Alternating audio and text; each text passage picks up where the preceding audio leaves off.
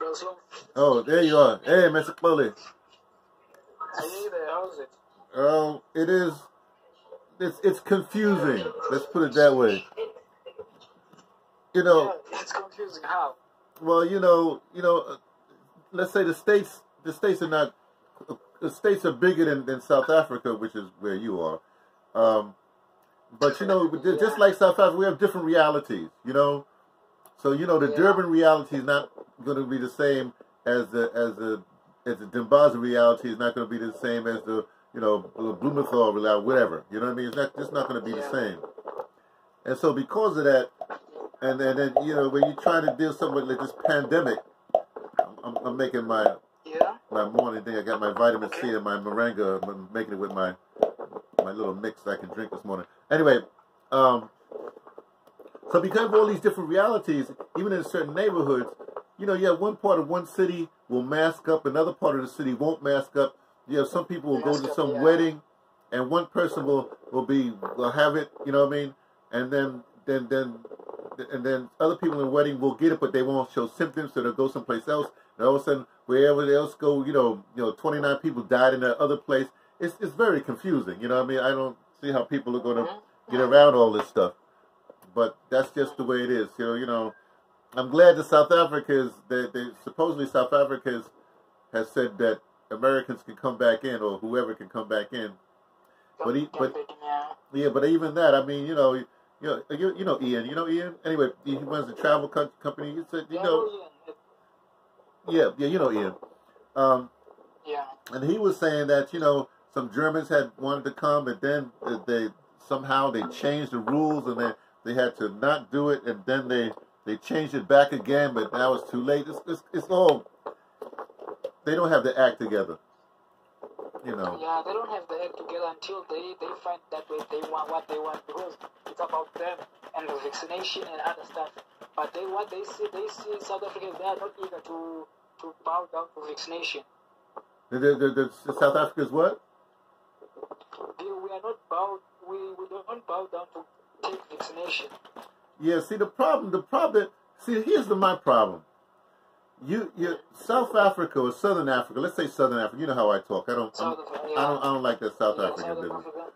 But Southern Africa, you have the tradition of traditional healers. A lot of them. They have schools for traditional healers. A lot. That anybody from all over the world can come. Whatever culture you are, you can come and become a Sangoma. You know what I mean?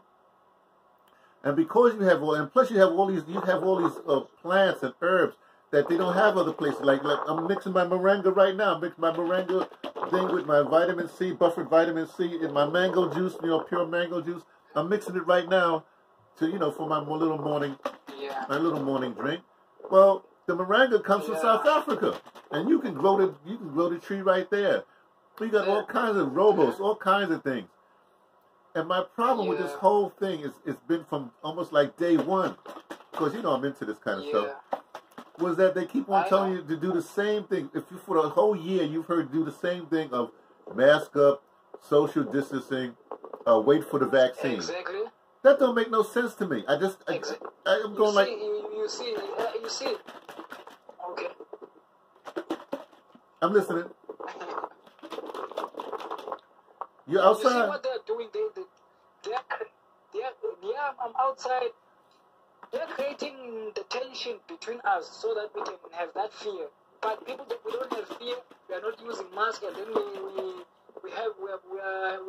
do have gatherings. Because if they say the maximum now it's 100, so they know on our gatherings we cannot do that social distance. You see, if it was real, they would not allow even that so that the gatherings of less than 20 people, less than 10 people, only 3 to 4 people, you see, so that there can be a space. They know that there is no such a thing, but they are just creating fear towards people. So the moment there is a fear that is created to you, and then you have that fear with you, and your immune system and the mind suppress the immune system. Whatever food that you get, it will make you sick while you are not sick. Thank you. That's the whole thing. I think part of it is that we're going on medical science from the West. And what happens is they have limited, medical science from the West have limited powers. I mean, even in South Africa, let me put it this way. When I was in, where was I? In Gambia. Gambia has herbs that they own, that like if you put the continents together, Gambia is sort of hooked up with like Ghanaian from South America. And if you look at Ghanaian herbs and you look at Gambian herbs, they have the most unique herbs in the world. You can't get these herbs anyplace else, you know? Well, I guess they can get now. But the point is, so if you grew up in the Gambia, you're going to have a different view of plants and foods than if you grew up in the Netherlands. It's as simple as that. Because you ain't got the same fauna, flora, whatever the heck they call that kind of thing. And what the problem is, the people who got the press and the so-called research are all from the Netherlands. I'm just making it up, you know what I mean? Or from Germany or wherever they're from. The people who do the research in Gambia, you know, when I say your traditional people, they have this or what we call orology. You know, they have this knowledge from generational knowledge, and it's not written down like, you know, or codified the way the Western medicine codifies it. But because Western medicine has been transcended to generation. That's right. So if you have a moringa, just like the great example is aloe. You know, years ago people said, "Oh, aloe will cure this, will do your cut away." In the Western, well, I'm sure, like thousands of years before then, you know, you get a cut, they say, "Oh, take that plant there and rub it on you, you're all right." Well, then, you know, thousands of years later, that's when the West gets that information, and then they make some sort of big to do about it, and always say, "Look, aloe will do this."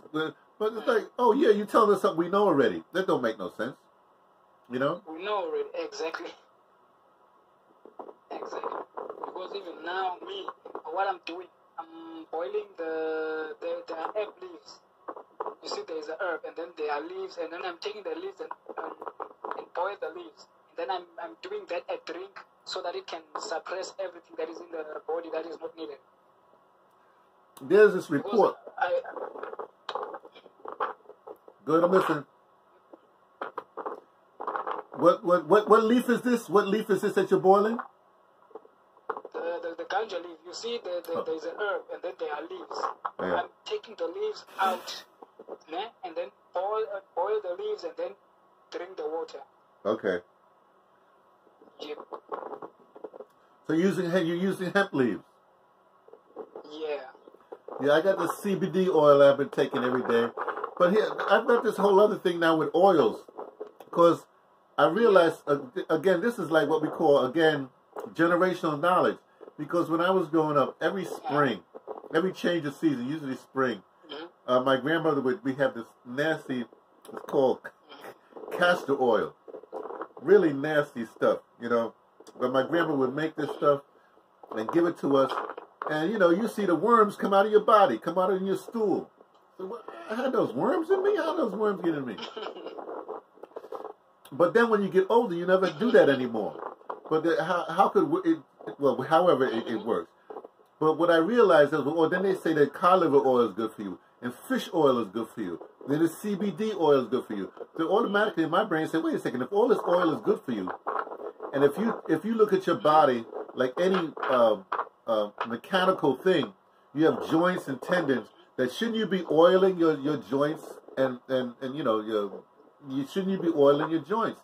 And the only internal oil you can do is like fish oil, cod liver oil, like that. And then I just got this report, you know, where I listened to these podcasts or whatever. You know, I listened to the internet, and this guy Corey Holcomb, he was saying that he was feeling, you know, some kind of way, and he took coconut oil, like 3 tablespoons. You know, you take it like that, and he felt much better. Yeah. Because I think somehow if the oil is going through your body, the oil is picking up stuff. The oil is doing something. Okay. So I'm just saying that instead of if I was to be the czar of dealing the COVID czar, I would just look at the world and say, okay, everybody's got different things in the world. Okay, you all got a lot of what's your learning from coconut oil? What are you learning from moringa leaves? What are you learning from ganja leaves? What are you learning from daffodils? What are you learning from whatever have you?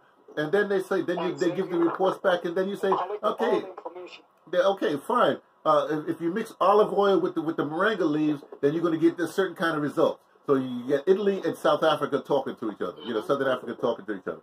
Those kind of things. So, but none of them are doing that. They're on a laboratory trying to make some man-made, you know, water-based thing to stick into you that they can. And the whole other thing is, for me personally, I'm not talking. And everybody is different. I realize that I can't take needles. When I say needles, I'm not talking about like teeth work when they put that, you know, the Novocaine in your thing. But like a needle in my body that's really in any nervous system kind of thing has an effect on me. It's called a fear of needles or whatever it is, but it has an effect on me. Needles, just puncture, giving me a needle has an effect on me personally. Call it psychological or whatever you want to call it. And there is, and I'm trying to say, everybody's different like that. And these folks are not looking at that kind of stuff. Yeah. It's terrible. They are just doing what they are doing to get what they want. But that's not the big thing of today. You sent me something, and this is interesting because you know the work of Mr. Neely Fuller Jr. And you know, one of the things he says that if you want to get rid of racism, which is white supremacy, then basically the victims can't really do it. Well, they can try. They can keep on struggling. But the people that get rid of it are the racist white supremacists. He's basically saying you really get rid of it. White people got to make up their mind to get rid of it because they don't want to. I'm gonna say he doesn't go this far, I guess, because they're not the ones that caused it. You know what I mean? Well, white people are the ones that caused it, so therefore they're the ones that got to get rid of it. And to get rid of it most effectively, white people got to come on board. Now the problem, not the problem, but the situation. When you sent me that clip with that young white guy talking to EFF line, talking to the Neely Fuller line, he says it perfectly. And of course they're going to get him because he's a white guy in a situation saying anything. So they're going to, but unless a mass movement of white people come and say the same thing, then it ain't going to happen. You know. So but anyway, because you see, Go ahead, I'm listening. Okay. Okay. What is going on? Because there is also a match. See that match because people were. Master Gola, the wind is messing you up, man. You got to get someplace without that wind. Are you walking? Okay, let me go and get a place. No, I'm on the wind outside because there is a noise inside. There is a TV where I'm at. But now I'm going to a space that there is no wind. Yeah, this is morning for me. I always got to blow my nose in the morning. I get mucus that sort of gathers at night. I haven't taken my morning shower yet, you know. Uh-oh. Are you still there? Uh-oh. I think we're having a South African moment here. South African connection here. Why is this thing going like that?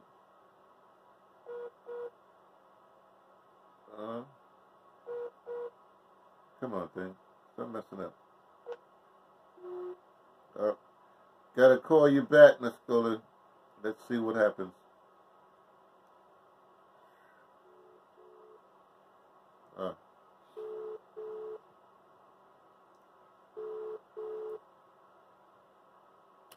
Nothing like mango juice in the morning.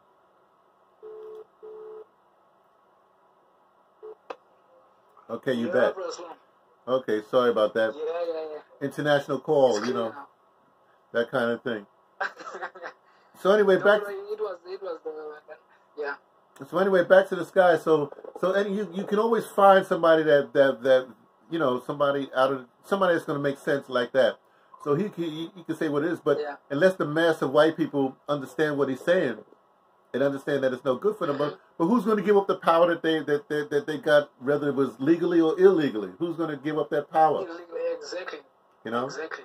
Because you see, because there is a match. Do you know almost today to EFF march to Brackenfell where there's a racism school. So they go to approach them. When they arrive there, the police immediately, they shot at the people and then they throw the water tanks and there's water, there were all water everywhere. But the people, they didn't back down in Cape Town. And then that march is still going on. There are still talks outside. And it's going to be a huge thing that is going to happen because they want to destroy racism in Cape Town, in South Africa as a whole. But they are just showing those schools in Cape Town and that place, Brackenfell, there is no space for racism in South Africa. Well, and it's more than anything now because it's not only the members of the party, also the community people. That's what you got to get. Yeah. Yeah. Also, the community people are involved, and like there are people everywhere.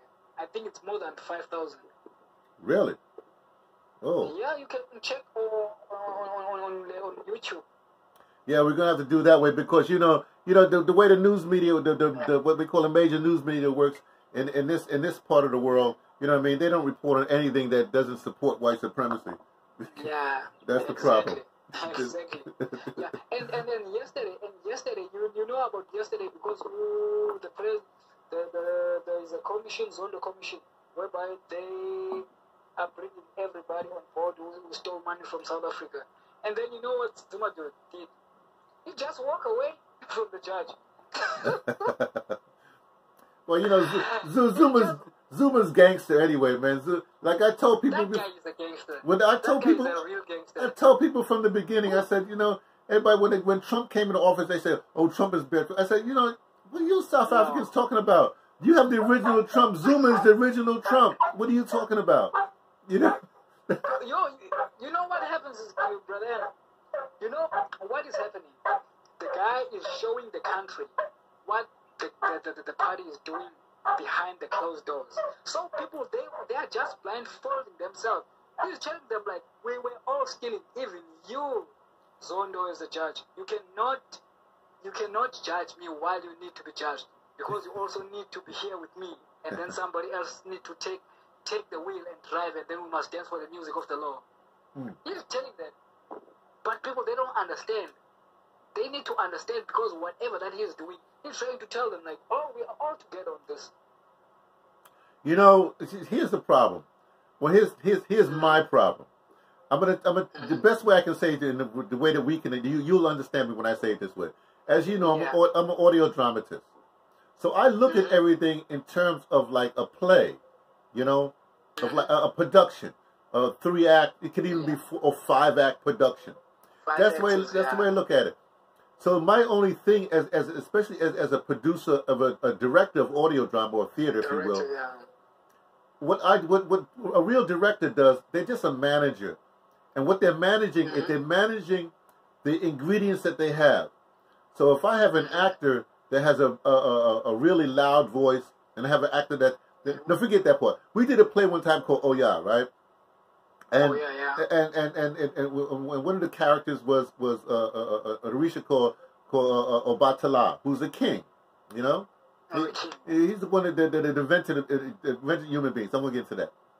Anyway, in casting the thing, because this is off Broadway, and I just so happened to cast this. Well, I didn't.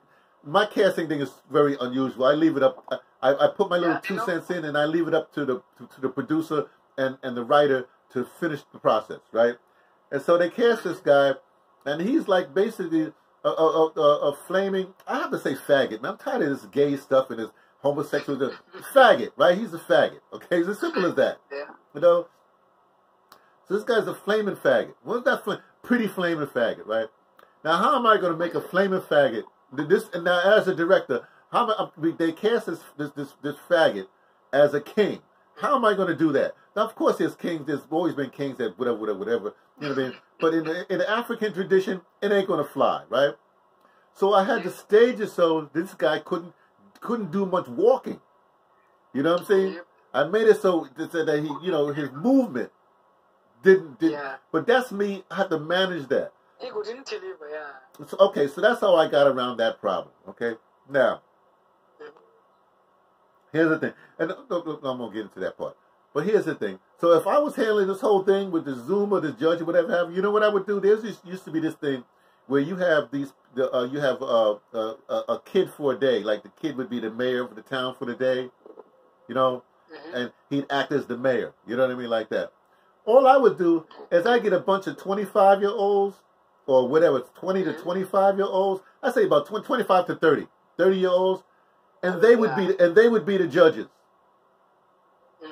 They would bring they would look at so they have the whole team of everybody, but they would make the final decision with a committee of all 25 to 30-year-olds making the decision. I'm not going to even go to 35 because that's too old for me. I'm saying about 30-year-olds, and they would judge and they would be bringing it up because they don't have the history they don't have the perspective that this judge that or Zuma knows where all the bodies are buried, whatever have you, and they would be the prosecutors. They would be the one asking the questions. But now you have these old, you have some 60-year-old asking some 70-year-old a question, and but they revere the 70-year-old because they got him out of apartheid, supposedly. No, I don't. Yeah, I'm trying to say there are ways to do these things, but there are ways to do these things, and I think the only way anything is going to happen, you have to have a total upheaval. I have to say it again, young people. You got to kill. I mean this metaphorically as well as physically. You got to kill your parents. You got to kill your parents, your grandparents. You got to kill them. That's why I say if you want to vote, my thing is my voting age should be from 16. I would go down to 14, but let me leave it alone. I'll start with 14. From 14 to 75. 65 is good. To 60 because now it's 60 because they are getting pension from 60. Okay, so basically you can vote from 14 to 60. You say, well, what about a 65-year-old or 70-year-old? Well, you just got to lobby some 30-year-old if you want your position done. That's what you got to do because you can no longer vote. Simple as that. I have a solution for everything.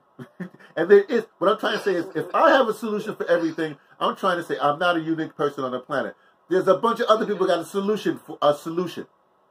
And my solution does not include no 85-year-olds and no 70-year-olds or no 65-year-olds. My solution, you know what I'm saying? That's my point as far as electoral thing goes.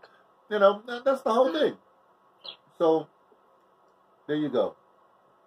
And what I'm thinking of is like it's very interesting because now it's approaching to the municipal elections for next year, and then the way that things are happening, like yep, because the young people now are booming and they are shifting the side.